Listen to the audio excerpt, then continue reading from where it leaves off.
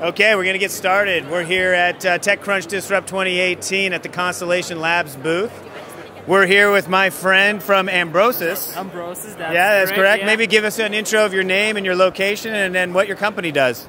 Sure. My name is Rado Dragov. I'm a business developer for Ambrosus. It's a Swiss company, blockchain company, and we combine our scalable blockchain platform with custom-made IoT devices to track products across the supply chain and guarantee their origin, authenticity, and quality. So if you want to know if the product you purchase is organic, it has the proper certificates, it was sourced in a proper way, then you use our system. We currently work in two industries, the food and the pharmaceutical industry. Wow, that's fantastic. That's a space that definitely is perfectly suited for blockchain. I mean, that's the verifying and the immutable distributed ledger technology, making sure that all that stuff is sound. Got to imagine a lot of people are going to be excited about it. What is your sentiment, or what do you feel about the blockchain space and how people at this conference are, absorbing what you're positioning?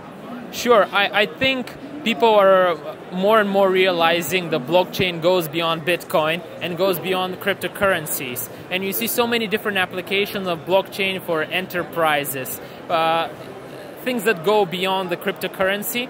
And I think when the wider public dissociate these two things, cryptocurrency with blockchain, and sees the benefits of the underlying technology, then I think there will be another boom in new companies coming up with innovative solutions. So I think the technology is a game changer, but it will still take a while until it trickles down and until we get the killer applications of the technology. Totally agree. We're hearing the same thing. People are starting to focus a little bit more on the technology versus the crypto side.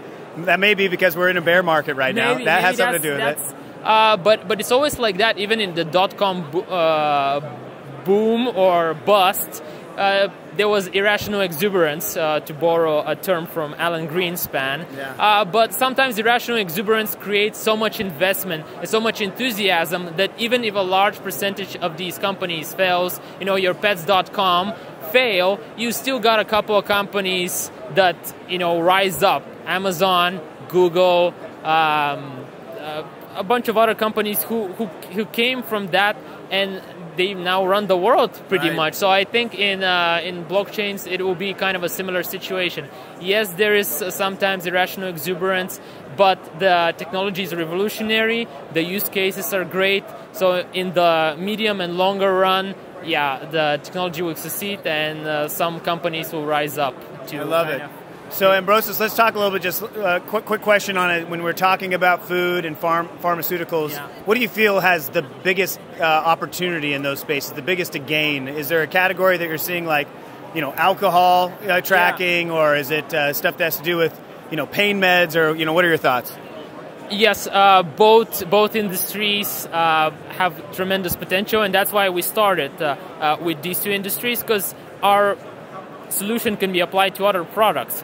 For the food industry specifically, it could be, you usually start with high-grade premium products, usually raw ingredients that you can trace back, because there's rampant fraud in the food industry, and you want to demonstrate that what you're actually selling is not only of good quality, it is what you say it is. And I can quickly give an example with a recent pilot that we did, is vanilla bean traceability. Vanilla is really expensive, $700 per kilo. So once the customers of this company you work with learned that they can trace the product back, they pre-ordered all of the vanilla they could supply. So at this point, it's usually premium raw ingredients that yield a huge return. But we also see a lot of application in olive oil, because there's a lot. Most of the olive oil is fraudulent or is mixed with somebody else. We see huge application for in meat production. This is on the food side of things. In the pharmaceutical, there's a lot of regulation surrounding ingredients. So companies should know where they should have 100% sure where the ingredient comes from. There's a lot of documentation right now, but they are not sure of the quality. And if something goes wrong with a medicine, then it's actually the pharmaceutical company that's on the line. It's not people who supply the ingredients. It's not the logistical company that. So these are kind of the killer apps. And the final one I would mention is in terms of logistics, just shipping the products.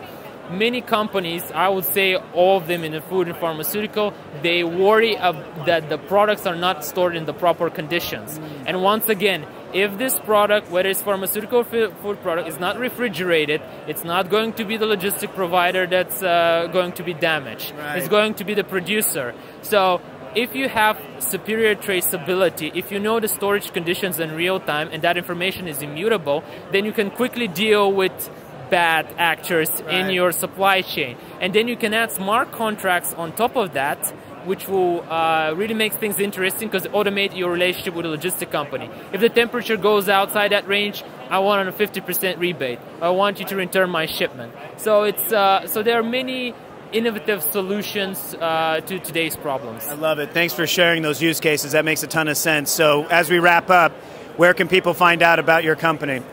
Please go to ambrosus.com, go to Telegram. We have a bunch of channels at Ambrosus Chat, for example. Follow us on Twitter, just search Ambrosus. Follow us on Reddit, again, search just think Ambrosus. Ambrosus. It's a pretty unique name, though the name itself comes from Greek mythology. Ambrosia was the food of the gods.